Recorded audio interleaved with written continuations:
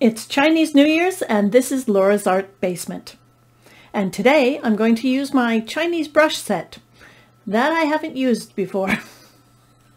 Because that's what this channel is about trying new things, having fun with art, and hopefully encouraging some other people to try new things and be creative.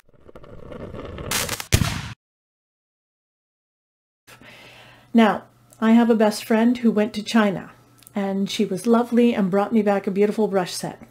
And when I got them, they look like this.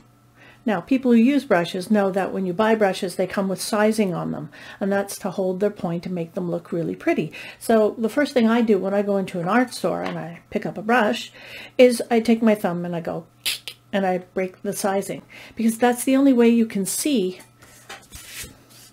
the point of the brush. And you can see if it's flexible, and that's what I like. I like a brush that has a nice point and bounces back. And that's what I've been using for years.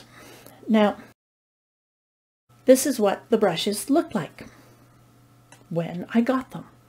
And then as soon as I put them in water and tried to use them, this is what they look like. This is very different than this. So I've been afraid to use them because I don't know what to do with that. So I finally got up my courage. I'm looking at some videos. I'm going to see what you're supposed to do with these, and I'm going to try an ink painting. Now, people who use these are very skilled. I am not. I am starting with a very simple painting. I'm just going to try some bamboo. That's what I'm going to try. Wish me luck. And every time I'm successful, I am going to have a fortune cookie. Because, you know, nothing says authentic like a fortune cookie. Okay, so it's not an almond cookie, but you know what? They're fun and they have little messages inside. So when I do well, I'm going to get a fortune cookie. The reward system.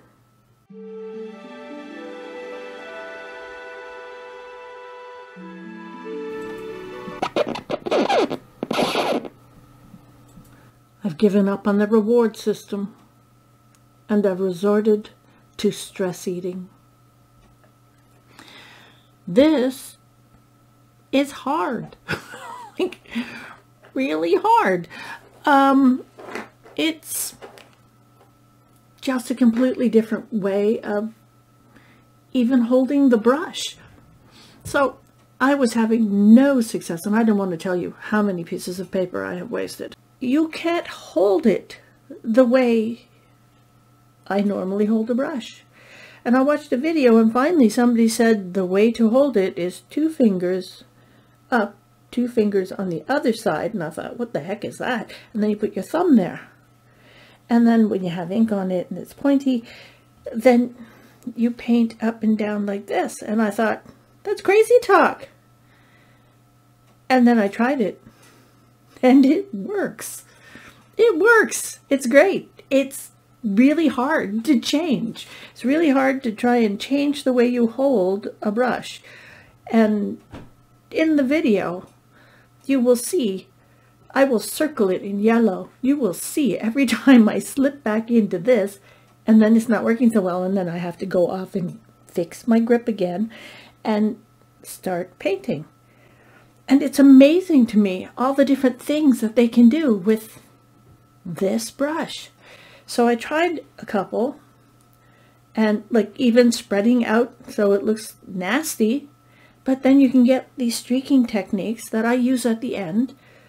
But mostly I just try to remember to hold it the correct way. And you really have to concentrate on the pressure because they're so floppy. You really have to concentrate on the amount of pressure you put in to get the lines. And when it works, it's really cool.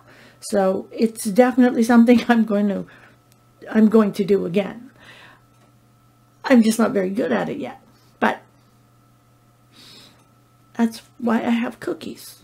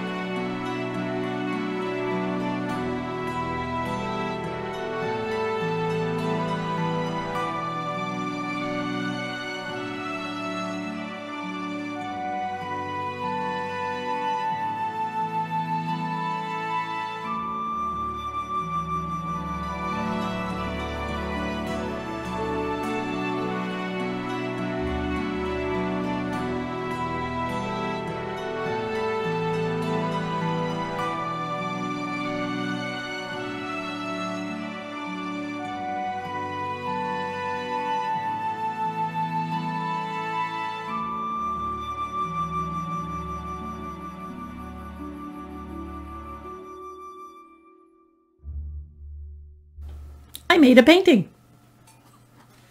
It's not great, but it's a start. And I'm definitely going to do more of this painting. Not this painting, but this kind of painting. Happy New Year. Subscribe to be notified when a new art video is posted. And don't forget to hit the like button if you enjoyed this video.